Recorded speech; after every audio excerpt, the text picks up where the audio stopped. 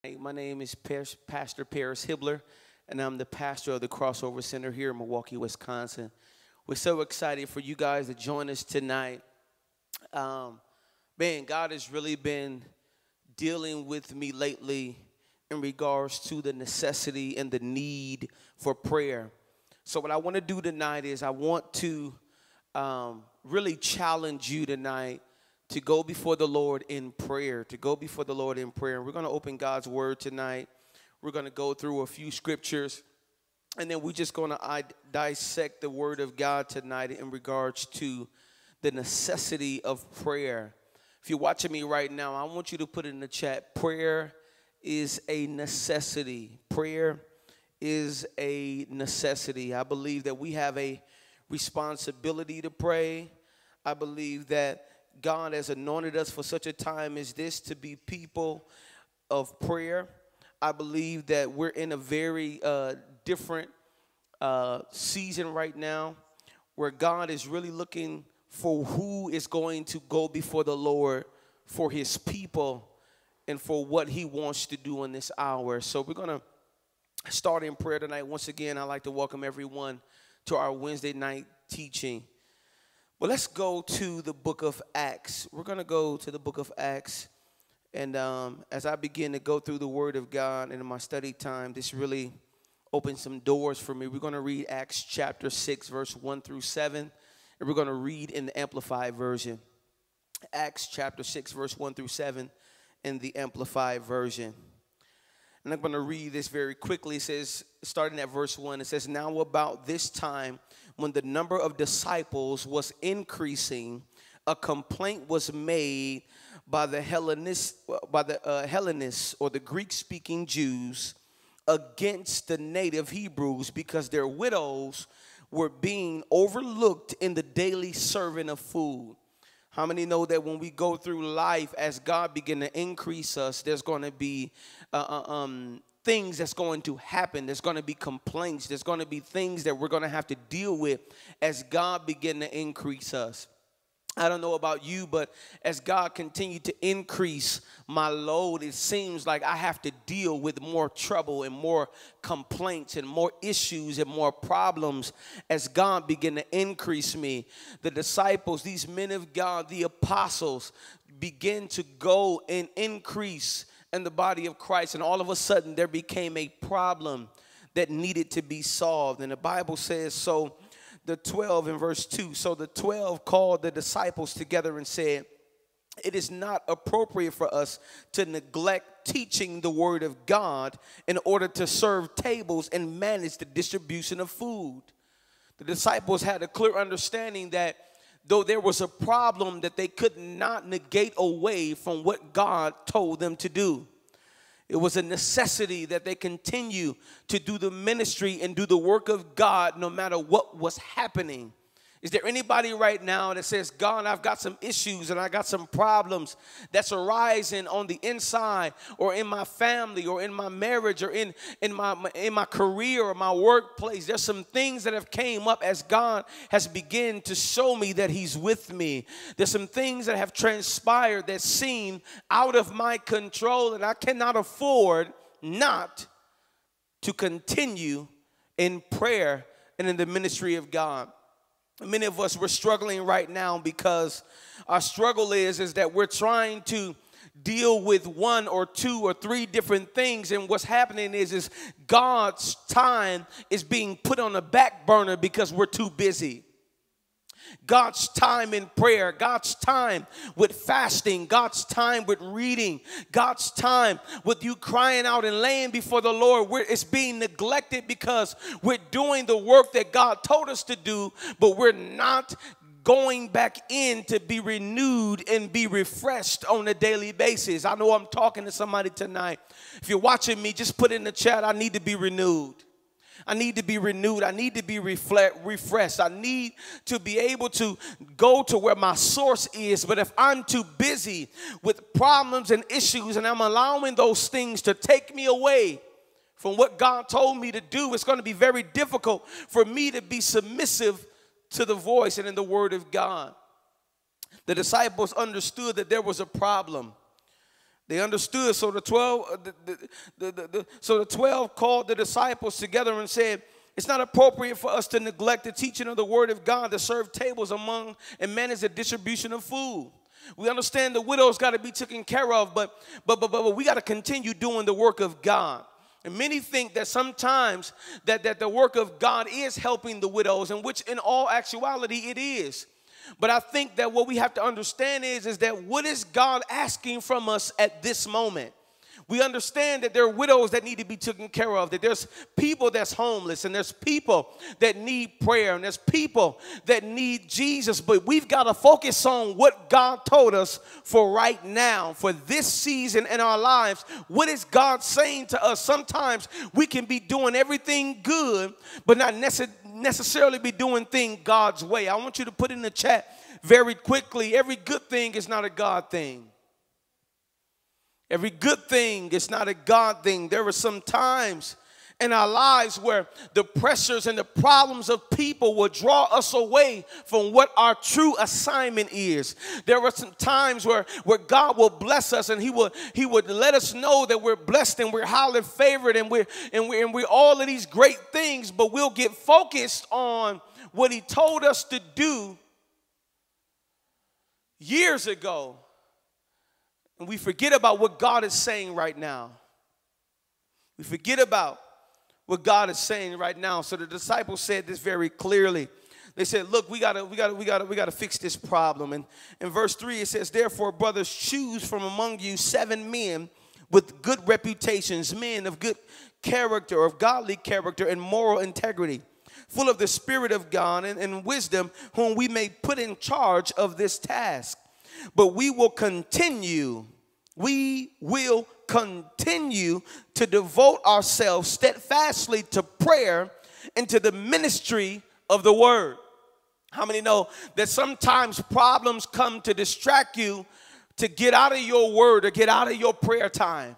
I know the kids need to be fed. I know that the kids got homework. I know that your favorite TV show may be on. I know that things may be going on the outside, but you cannot allow those things to reflect or to get you to the place where you are not in the face of God. The disciples, look, they had a problem, but they knew how to maneuver. They said, we're going to put these men of God in place because we cannot afford to move. I want you to put in the chat very quickly, I can't afford to move. I can't afford to move. I don't know what's going on in your life. I don't know what's your challenge right now. I don't know what you're dealing with on the inside, but I'm here to tell you tonight that you cannot afford to move. That whatever God called you to, whatever God had anointed you to do, I know it's a problem with society. I know it's a problem with your mother or your father. I know it's a problem, but if it's going to neglect your time with me, God said, put it away. If it's going to neglect your time with me, God said, put it away. If it's going to put you in a position where you're not going to pray as much as you should pray, or you're not going to love as much as you should love, and you're not going to be able to give and love the people of God the way you're supposed to, then God said, why are you spending your time in places that only help you? He spoke to them and he said something very clearly. He said, look, I got a responsibility right now and I cannot afford to leave. Though this is a problem, I can't afford to leave my post. Come on, if you're watching me, I want you to put in the chat, don't let your problems cause you to leave your post. Don't let your problems cause you to leave your post. There will be things that will happen. There's things that will transpire in your life as a believer. There's monkey wrenches that will be thrown in your schedules. And there's career changes. There's life changes. There's things that will happen in your family with your children, but that cannot knock you off your post. These apostles said something very clearly. They said, but we will continue to devote ourselves in prayer. That's my highlight tonight. I believe that we got to move in prayer. Prayer is necessary. Prayer is not something that we can pick up whenever we get in trouble only. Prayer is not something that we just put on a Facebook status or we throw it on our Instagrams or our Twitters. It's not just words that we put out there. You know, when people get sick or when people have a death in the family, we comment, I'm praying, but are we really praying? Are the people of God really in his face? Are we really seeking God the way that we should be seeking him? Are we really in the depths of the heart of the God that we serve? Are we really praying, people of God? I may not get that many views or that many comments on this video because it challenges the maturity of a believer. You know that when you're growing and you're maturing in God, it's when it don't take you that much to pray. When it's not a struggle to pray. You know that you're falling off when you have problems getting up and praying, because prayerlessness is a sign of carnality. You know how carnal you are when you have not disciplined yourself to pray. You know that there's issues and problems that you have in your heart when you cannot humble yourself and pray. We talked about prayer or the lack of prayer or the absence of prayer is the presence of pride. The absence of prayer is the presence of pride. The lack of prayer will cause you to lose confidence in your calling. When you don't pray, you don't know what God is calling you to do. When you don't pray, you don't know what you're not confident in your prophetic calling. You're not confident in your apostleship. You're not confident as a pastor because you don't pray. When you don't pray, you lose confidence in your calling. When you don't pray, you don't have the confidence that you need. It's like, well, I know God told me to do this, but Lord, I'm afraid. That's because you don't pray. Because when you get in God, he'll bring you the confidence that you need. He'll give you the strength that you need, but if you don't pray, you lose confidence in your calling. We must understand that where there is no prayer, that there is no peace. We want our situations to change, but our situations will only change when we pray. These men of God was humble enough to understand that regardless of what was going on to distract them, God said, I must stay in the place of prayer. I must be steadfast and consistent in what God told me to do. Don't let nothing snatch you out of your prayer closet. We became people that's easily distracted. We can't focus more than 5 minutes. We can't focus more than 10 minutes, and we blame it on our deficiencies. We blame it on things that we hear our doctors and the people that we grew up with, and we blame it on the things that we heard them say about us. Or we got ADD, or we got ADHD. We got this and we got that. But when God brings a prayer into the life of a human being, he is now stable in the things of God. Where there was no prayer, there was no foundation. This is the reason why the Bible says that men ought to always pray, because men is the foundation of the family.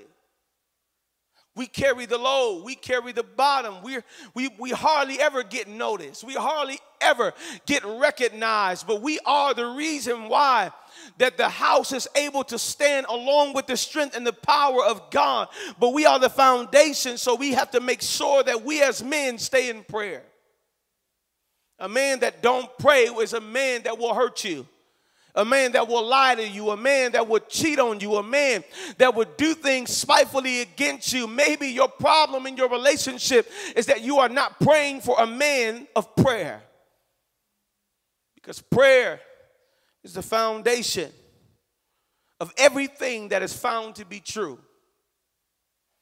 Prayer is the foundation of everything that is found to be true. Where there's no prayer, there's no peace. When you don't pray, there's no passion. It's like, God, I know that you call me to do something, but Lord, I've lost my passion for it.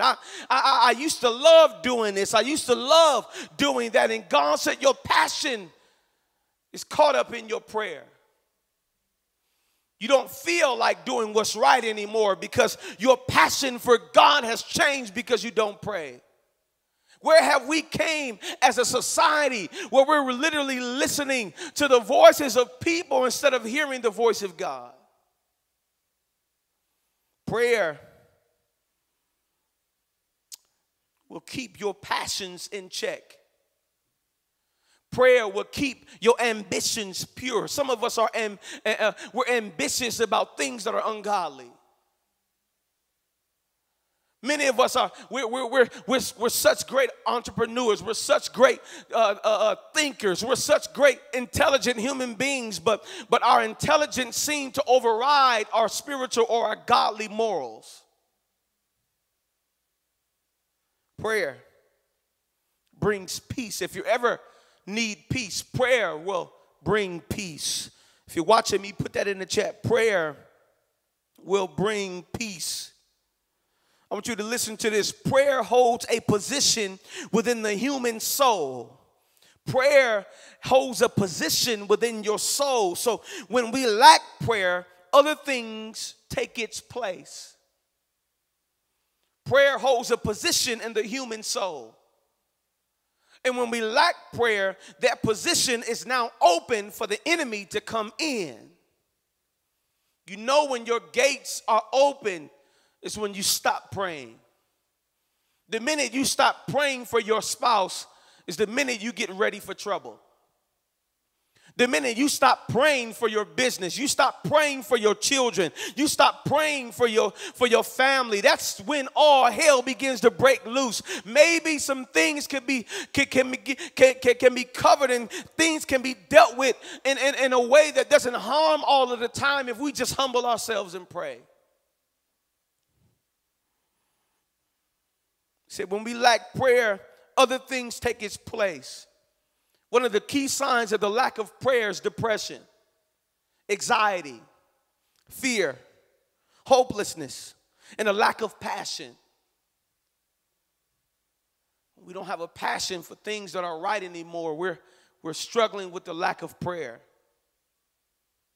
I know this may be boring to you tonight, but I promise you everything that's good for you ain't necessarily always fun.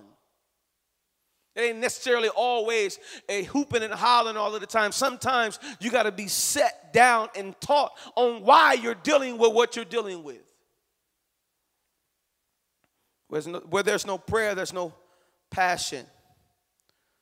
One of the things that I found out in my life is that the lack of prayer makes us hungry and thirsty for God. But the enemy seeks to capitalize off our weakness in prayer, to make us hungry and thirsty for things that are impure. When we lack prayer, there's something on the inside of the human being that wants a connection with God, that wants to get into his presence, that wants to bow down before him. But the enemy knows that that thirst and that hunger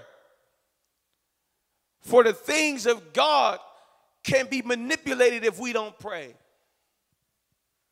We see that with Jacob and Esau. Jacob found his brother at a place where he was hungry. And where he was hungry, he was at his weakest moment. And he got him to sell his birthright because of his weakness. I dare you to pray when you get weak. I dare you to pray when you don't have an understanding, when you don't know where your next dollar is coming from, when you don't know where your next meal is coming from. In your weakness, you got to pray. Many of us, we only pray when we on the high road. We only pray when everything is going right. But you got to pray in your weakness, because the enemy will seek to capitalize off your thirst and your hunger. We understand that when our focus is on other people and our opinions is on what other people say about us, we've left the place of prayer. Sometimes we're focused on everything else other than what God called us to be. When you don't have the proper prayer life, there's a lack of focus. You're not focused on the things of God. You're not focused on the plans of God. You're not focused on what God wants to do in your life. you're focused on what everybody else think about you. You're focused on how everybody else view you and how everybody else feel like you should be doing this and you should be doing that. You don't have to tell me about what I should be doing if I'm in prayer, because God will tell me. We're focused too many times on the opinions of people. We're focused too many times on the opinions of people. We allow people to dictate our lives with their words when we don't pray. You've got to understand that prayer will keep you focused. I want you to put that in the chat. Prayer is going to keep me focused. The lack of prayer is what separates you from holiness. When you don't pray, you become insensitive to sin and carnality. It don't mean nothing to go get drunk. It don't mean nothing to you to go get high. You would go do things that you know it's not good for your body and good for your spirit, and it means nothing to you. When you don't pray, you look for reasons to try to say that what I'm doing is okay, that I can handle it. I can handle it. You know the relationship on the job can go a different direction, but you in your pride says, I can handle it. I know how to be in a relationship, in a work relationship, and because you don't pray, you find yourself privy and innocent and open to the things of the world. When you don't pray, there's no sensitivity toward the things of God. You will cuss folks out and act like ain't nothing happened. No conviction. You will do people wrong. You will not pay people their money back. You will not treat people right. You will gossip and talk about everybody. You'll be unforgiving. You'll be backbiting and feel like God is with you. I look on my page every single day and I scroll, and there are so many people that really think God is with them. And I look at the things that they say and the things that they do. And mind you, God is still with us no matter what's going on in our life because he's omnipresent. But I'm talking about that there's people who really feel like that they're in right standing with God in their sinful lives. Prayer will cause your eyes to be back focused on holiness. When you pray, you'll start saying, I shouldn't be doing this. And you'll stop doing it. When you pray, you'll get to notice like, oh man, I haven't spent time with my wife. I haven't spent time with my husband. I haven't spent time with my children. Lord, when you pray, it's like, man, I haven't given all month. I've been asking God for an increase and I ain't gave nobody nothing. When you pray, you keep your morals aligned with the word of God. When you pray, it allows you to be sensitive towards the things of God. People who don't pray, they are easily offended. Whatever you say about them, they always think that you're saying it to hurt them. People who don't pray always feel like people coming at them and everybody riding their backs. Everybody is on their case. When you don't pray, you have an open door to offense. We've got to be people of prayer. We must understand that we've got to become sensitive to the things of God. When we don't pray, we start loving what God hates. Over time, when you develop a life that does not encounter or is not put together in prayer, you start loving what God hates. You start thinking it's okay to be in a relationship with the same sex. You start thinking it's okay for you to get high. You start thinking it's okay to do the things that you're doing because there's no conviction. There's no sensitivity in your heart. So you feel that you're okay. When you don't pray, can't make decisions, life decisions, because those decisions are never to be trusted because they are not rooted in the Word of God. I was in class on last week, and our instructor, she began to talk about our morals and our code of ethics must align with the Word of God. In every area of our life, what we support has to align with God's word. I'm not here to tell you how to live your life, but I'm here to tell you how to live your life. We've got to make sure that what we believe aligns with God's word. We've got to make sure who we vote for aligns with God's word. We've got to make sure who we endorse and what we endorse aligns with God's word. The things that we share on Facebook, the things that we endorse, and we say this is okay and this is what we should be looking towards to, does it line up with the word of God? As a musician, I get plenty opportunities to play in many different arenas. But I have a code of ethics. I have things that I will not do because of God's word. It's not that I don't like you, but it does not align with my morals. It doesn't align with the word of God, so therefore I cannot engage in what you want me to do. But when you don't have a life of prayer, there's no morals there, so you'll do any and everything for $1. You'll do any and everything. You'll work 60, 70 hours a week to try to make ends meet because you don't pray. Your eyes and your mind is focused on getting money, when you really should be doing is focusing on God.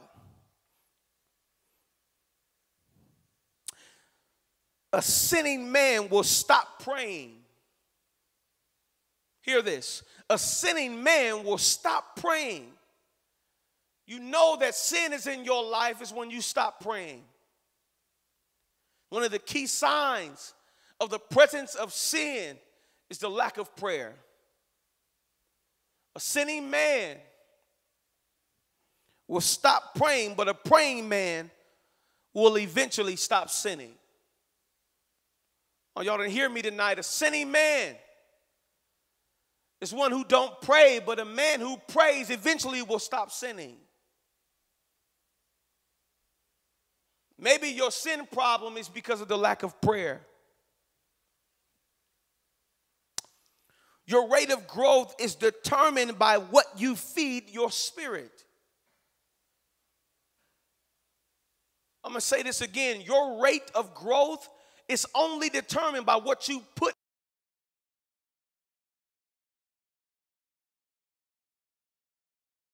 Cannot grow.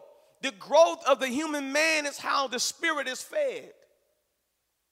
When you feed your spirit, that is the only way to merit growth. How do you know you're growing? I'm changing. God is doing a lot in me. Are you feeding your spirit? I'm a firm believer people don't change over time. The devil is a liar. I've seen people for years. They've been the same person. People don't necessarily change over time. Sometimes that change, or all of the time, that change is merited directly to their spiritual intake. What are you putting in your spirit that is causing you to grow? Lord, I want to grow in you. Well, you got to be open to feed your spirit with the things that are right. Feed your spirit with prayer. Feed your spirit with the word of God. When was the last time your spirit ate a meal? We know the last time your body ate a meal. Some of y'all probably eating right now. We know the last time your body ate a meal. Just think about it. Just like your body gets hungry, your spirit gets hungry. And what happens? There's only so many days that the human body can survive without food. So imagine what your spirit look like if you don't feed it. Some of us, we are quenching the very spirit on the inside of us because we refuse to feed it. We don't think church is important. We don't think the word of God is important. We think we just crazy. We think all of this is for show. We think all of this is just a game and a gimmick. But we're here to feed your spirit so that you can mature in God. But you can't do it if you don't pray. See, here's the thing. Preaching affects the man, but prayer affects God. When I get up here and I preach the word of God, that affects you. That don't necessarily affect God. If you want to find a way to touch God, move in prayer. If you want to get to God, get to prayer. You're not getting to God by coming to church. You're hearing the word by coming to church to feed your spirit. But if you really want to have an encounter with God, every encounter with God started in prayer.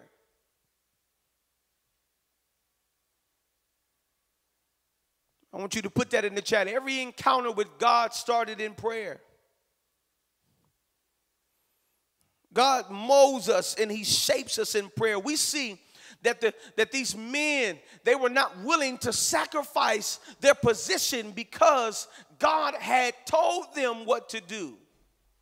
They were not distracted. They knew how important prayer was. They were not saying, oh, sometimes the enemy will distract you from what you're supposed to be doing by things that you have to do. I'm going to say that again.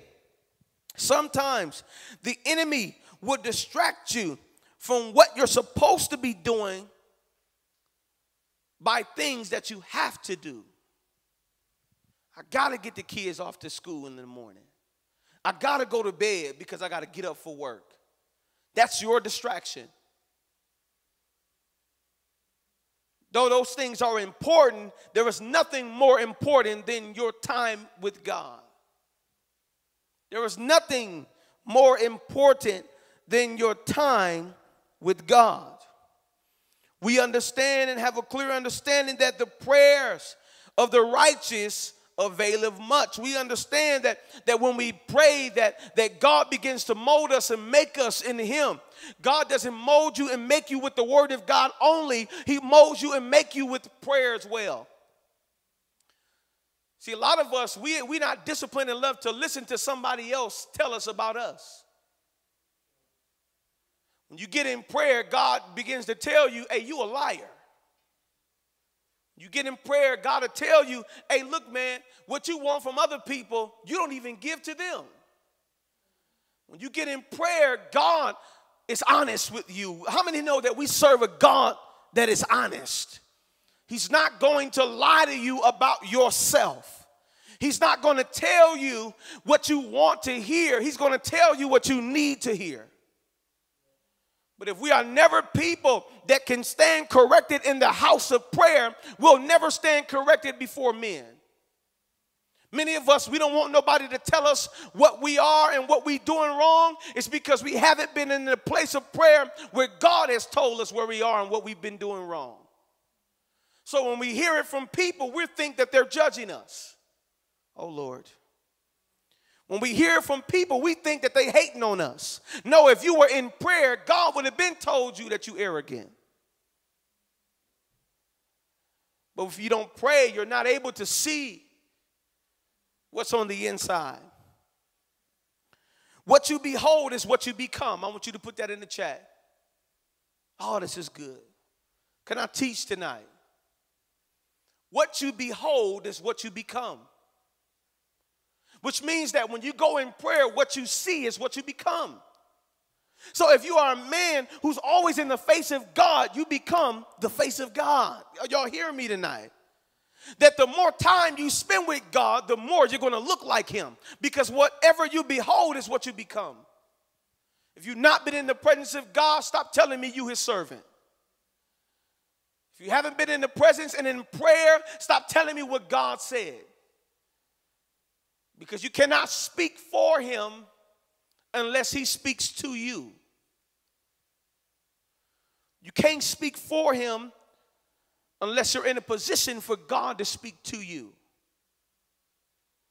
Prophets got this bad. We always got a word from the Lord. We always got what I feel in my spirit. But what about what are you hearing?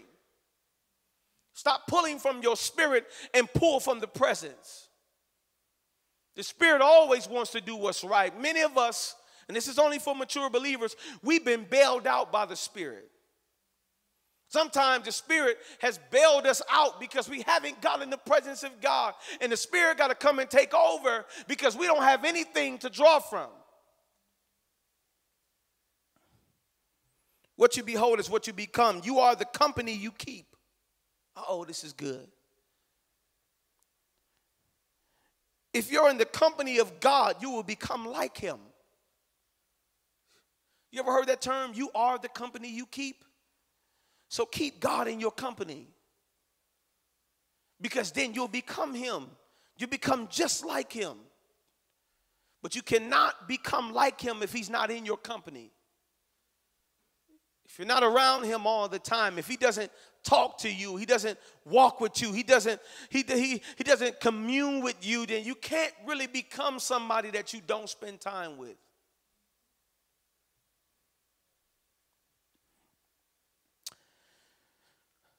Here's what we got to deal with, y'all, tonight, and I'm almost done. When we go to prayer, we got to stop going to prayer with our grocery list.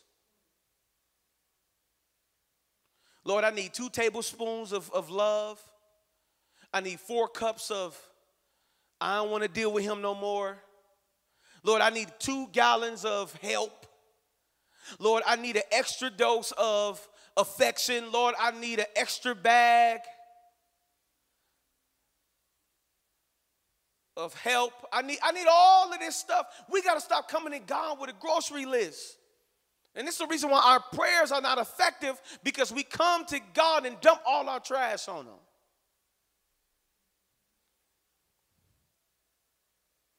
When you go into prayer, you got to touch him. And then he'll touch you. When you go into prayer, you got to get rid of all of the stuff that you want to pray for and say, God, Lord, I want you. God, I need you. You know what's already on my heart. God, you already know that I can't stand him. You already know I don't like her.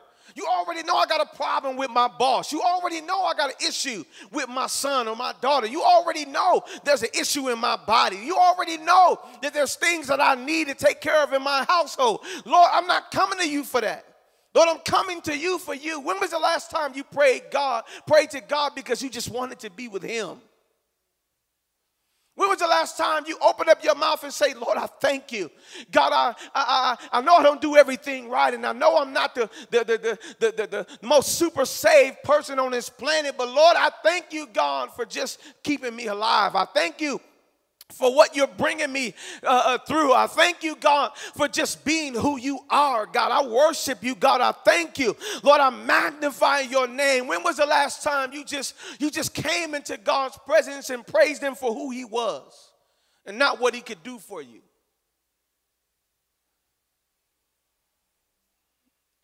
We've got to get accustomed to coming to God for who he is. Would you like somebody to only call you when they need something? Would you like for somebody to only talk to you when they're trying to get something done? Because that's the way we treat God. Did you know God has emotions? God has feelings. That when you lie to him, when you tell him that you ain't going to do it no more, and then you do it again, do you know that pricks God's heart sometimes? That God is like, look, I'm omniscient. I'm all knowing. I know what's going on, but I still got some feelings. Is there any parents watching me right now? And it's like, look, I already know that my kid is already messed up, but it still hurt my heart sometimes. I know they're going to make some mistakes like I made some mistakes. I know they're going to do some things that I didn't teach them to do, but that still doesn't change the fact that it hurt when I find out. Somebody said, well, if he already know, why would he be hurt? There's nothing like seeing it. There's nothing like experiencing it. You got to come to God for him and him only.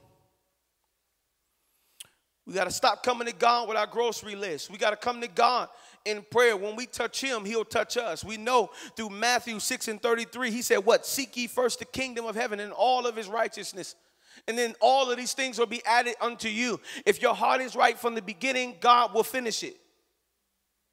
We're looking for God to finish things that we don't even have the right motive with it in the beginning. The most intimate times, we're going to deal with the times of prayer as well tonight. The most intimate times of prayer is when people are sleeping. We find this in the scripture that when people are sleeping, that's when we have the deepest connection with God. We see that in the scripture where Many of us would complain because when Jesus was in the Garden of Gethsemane, he began to pray, and he came out and he found the disciples asleep.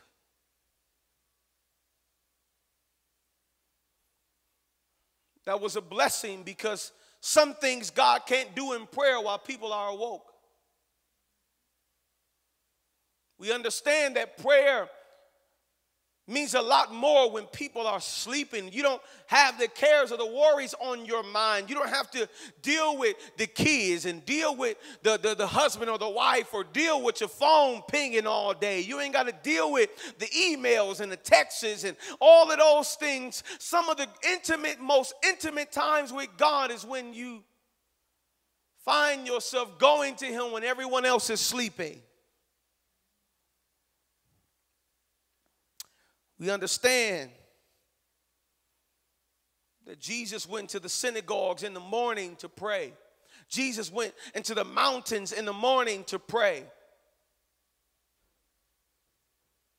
But then there were also times where Paul and Silas were in jail and they began to pray at midnight. We must understand that maybe we need to create a prayer schedule. And I'm not talking about it, and I'm okay with you talking to God on your way to work. I'm okay with you talking to God on your lunch break. But when was the last time you spent hours in the presence of God? When was the last time you turned off the TV? I hear you, Holy Ghost. When was the last time you turned off the TV and you wasn't focused on anything else but get into the presence of God? Can I speak to you? Ain't nothing wrong with you. You don't pray. You ain't depressed. The devil ain't attacking you. You don't pray. Ain't nothing wrong with you. You ain't crazy. You just don't pray. So these things that are natural seem bigger than what they are when you don't pray.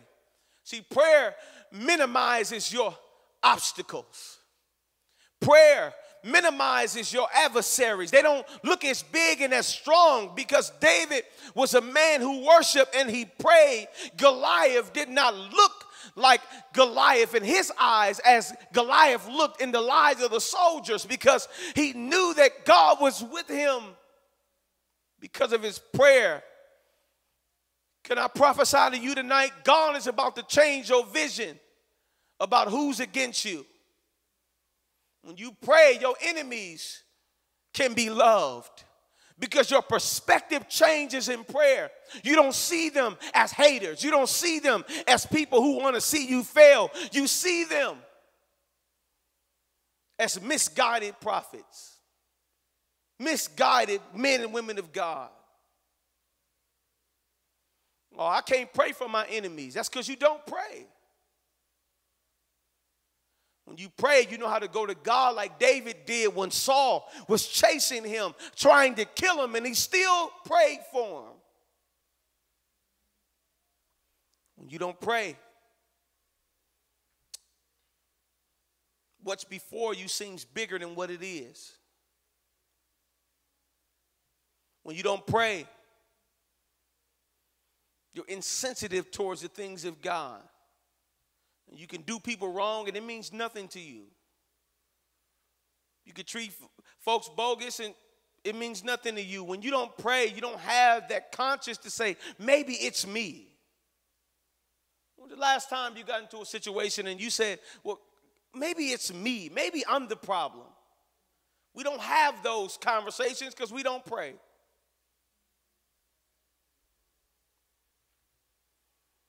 Prayer is necessary. Prayer cannot be avoided. Prayer cannot be something that we pick up whenever we're in a time of need, but prayer must be a daily dedication. Prayer must be a daily discipline. You're not going to feel like praying every day. You're not going to feel like going before God. Stop depending on your body to want to do spiritual things. Stop depending on your body to want to obey the voice of God. For the Bible says that the spirit and the flesh is enmity in the book of Galatians. They're always going to be fighting against one another. Your body don't want to do anything that God tells it to do. When it's time to do what's right and you don't feel like it, you got to push past that. But if you never strengthen your inner man, you'll always obey your outer man. When it's time to fast, your body's going to say, you got to eat. You're going to die. You know you had that surgery. You know you got problems with your blood. You know you got to hurry up and eat. When you don't pray, you submit to your flesh. In this hour, we cannot submit to our flesh. We've got to love God more than we love the world. We've got to be people of prayer. In my closing, I want to give you a few scriptures on prayer for you to take home and for you to read. The Bible says in Matthew 17:21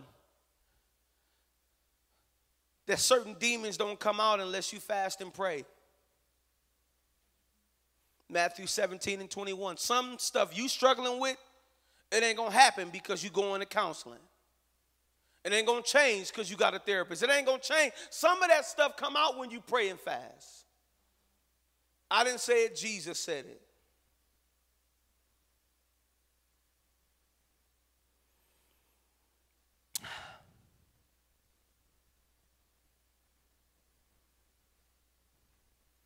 Let's move on. We understand that in Luke 1:13, it says, but the angel said unto him, fear not, Zacharias, fear not, for thy prayer is heard, and thy wife Elizabeth shall bear thee a son, and thou shalt call his name John. If you understand the story, Elizabeth was pregnant with John, or they wanted to have a baby. Elizabeth was barren. She could not have children. But Zacharias, a husband of prayer, began to birth something in his wife. We understand that through prayer that you can put a seed into someone else. That when you pray, that these things that did not work before can now work for you. I don't care if they denied the person before you. I don't care if they denied your cousin or your mama or your family. I don't care, because I pray God will make something out of nothing. Because I pray. Elizabeth was a woman who could not bear children, but her husband began to pray for her. Is there anybody that can't bear children? And you're like, man, I've been trying to have this baby, and I know that God told me that it's going to happen. I dare you to get a praying man. I dare you to open up your mouth in prayer, because God will release barren wombs in prayer. There's a message I put on Facebook. It's called Pray for the Barren. It's on YouTube as well. It's called Pray for the Barren. I want you to see it. I want you to listen to it, because prayer will break the bands of wickedness in areas where you thought that it would never change. Elizabeth thought that she was going to be barren for the rest of her life, but she had a praying husband. She had a husband that called out to God.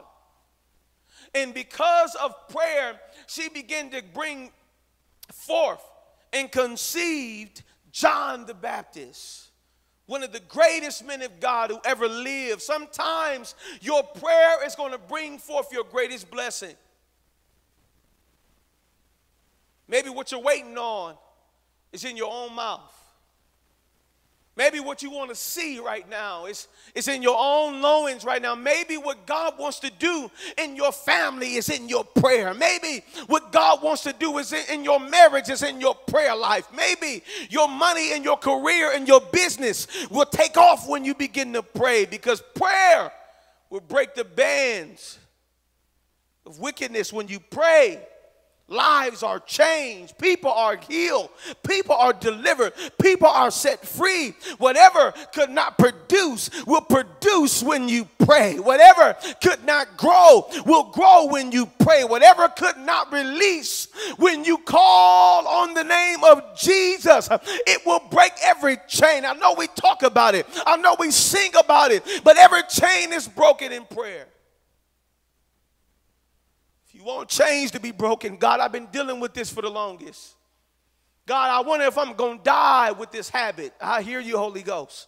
God, I'm wondering, God, am I going to die with this vice? Am I going to die with this on me? God, it's been there so long, I think it's a part of me. It's been there so long, God, but I really think that I am what I'm going through. But when I begin to pray, I begin to break every chain. I begin to loose every demon. I begin to break everything that's on my life.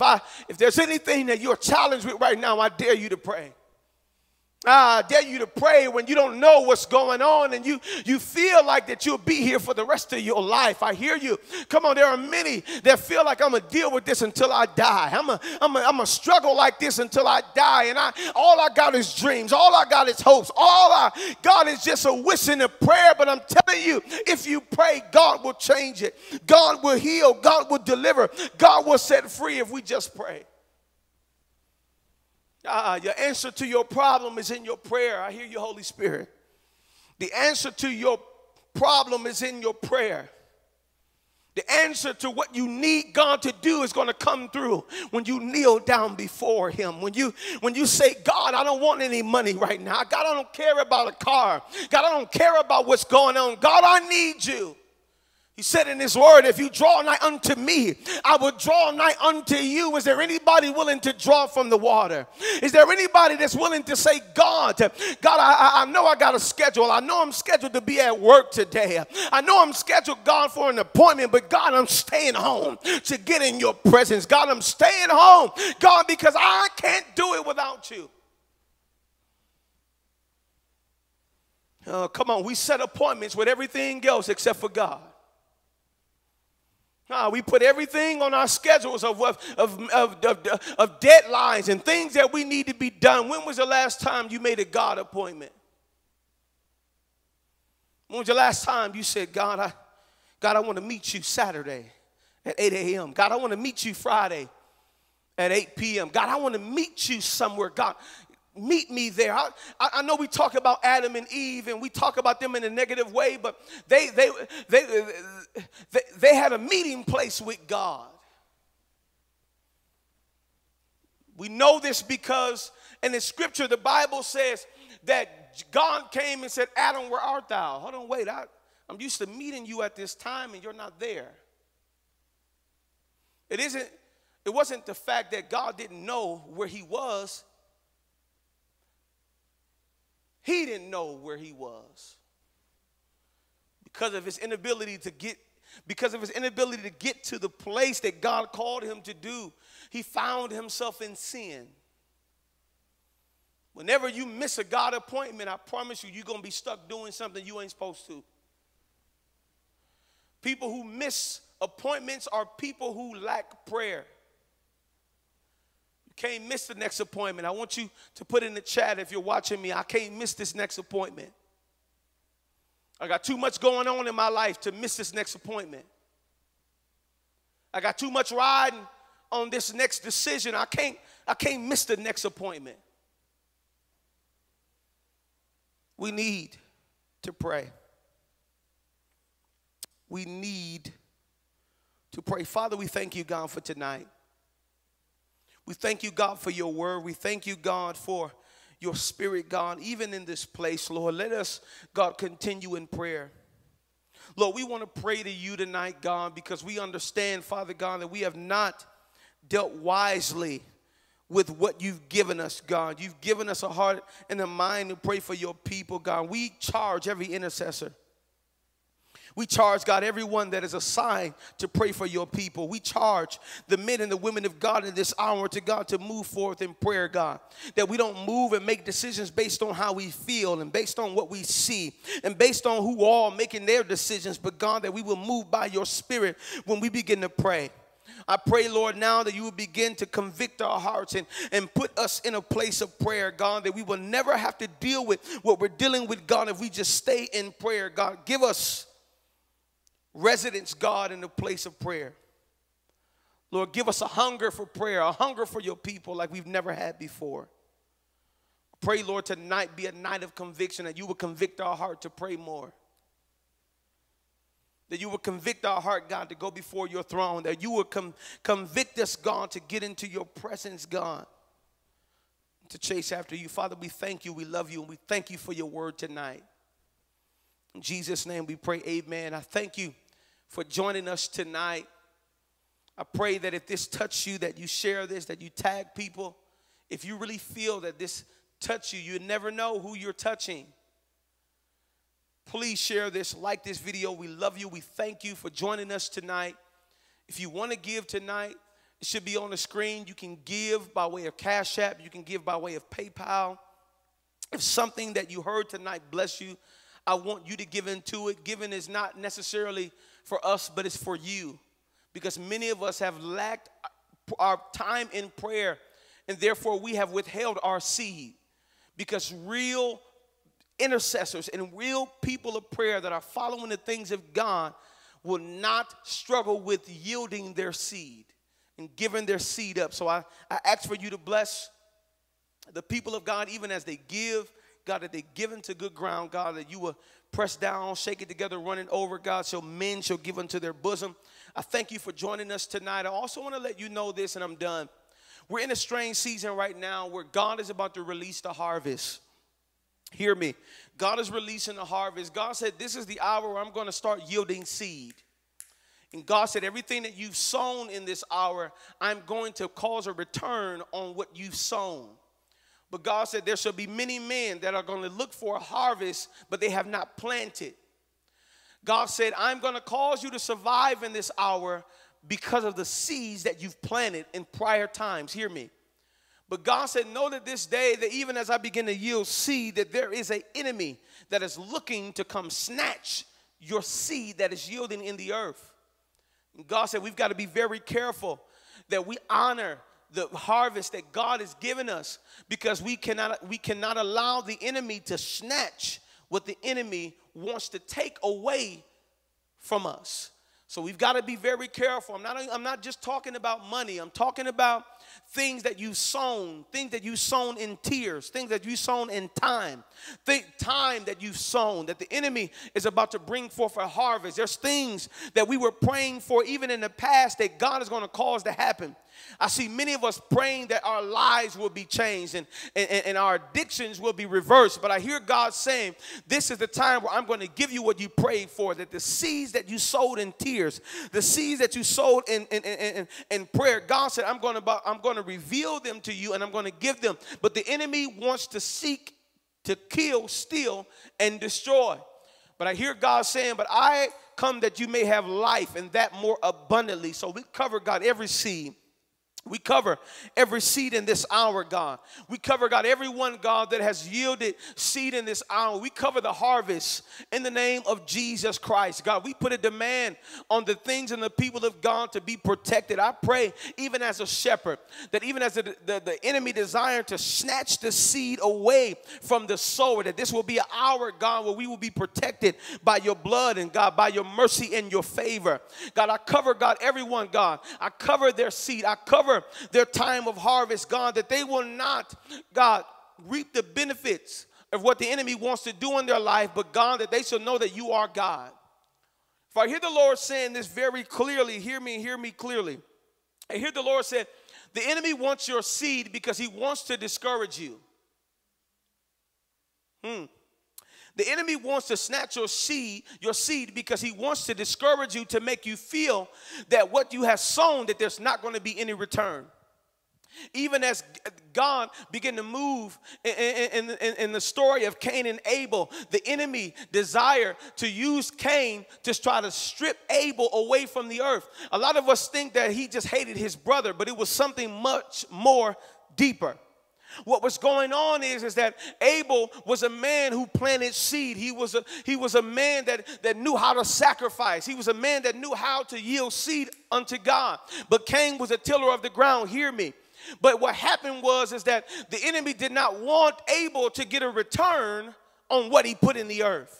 So the enemy snatched Abel's life using Cain, because all of the sacrifice that Cain had put in the earth, it will put everything to void of everything that he had given, everything that he had sacrificed. But hear me, and hear me clearly. The Bible said that all of a sudden there came a Seth. And I hear the Lord said, I'm releasing a Seth in this hour. And that word Seth means to repay or to recompense. That whatever desire or that the enemy has to snatch away from us, whatever harvest that we have been yielding, God said, I'm going to come and repay my people, for the devil is a liar. God is not mocked. Whatsoever a man soweth, that shall he also reap. That is a law, and we stand upon it tonight. We stand upon the seeds that we've sown, that the devil is a liar, that we will reap everything that we've sown. In the name of Jesus, I got to go. I love you guys. I pray that you guys have a great night until we meet again on Saturday night at 6 p.m., 6751 North Titonia Avenue here in Milwaukee, Wisconsin. We love you, and we pray that you have a great night.